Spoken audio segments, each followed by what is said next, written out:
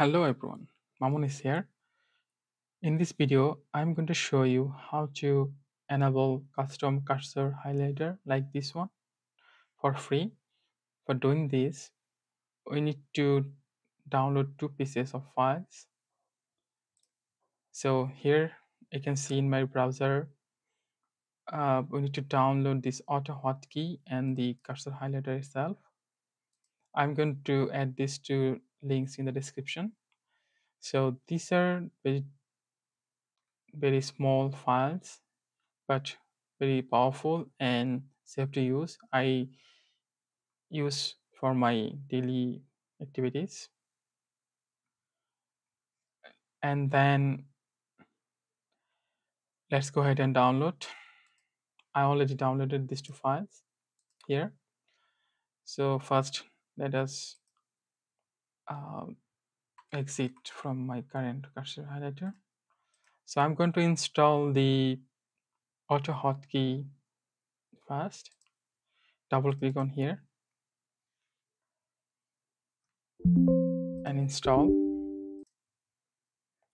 So it will give us a pop-up.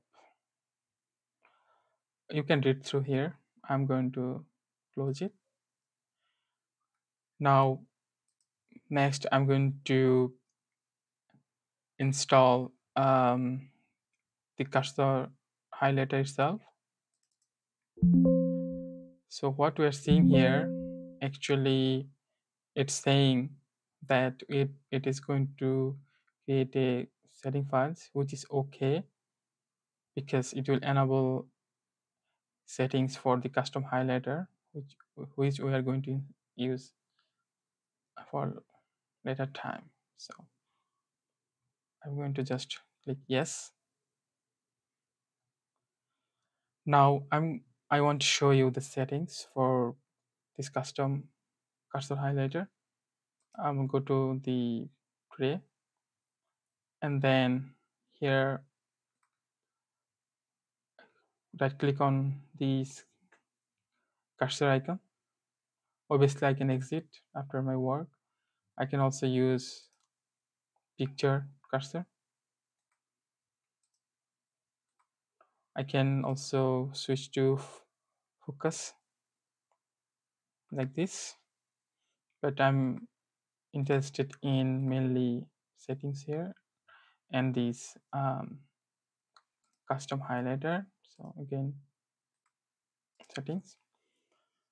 So these are general settings. You can switch to different type of highlighter, then many other settings. Then also you can set up the height and width of this circle, then also the opacity. I can choose the color of the highlighter.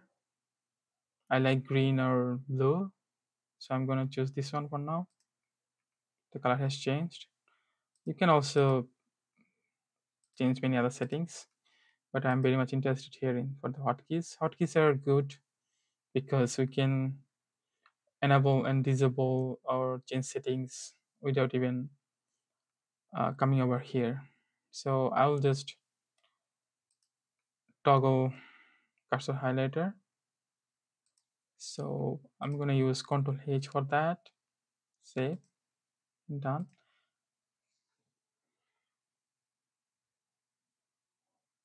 So now if I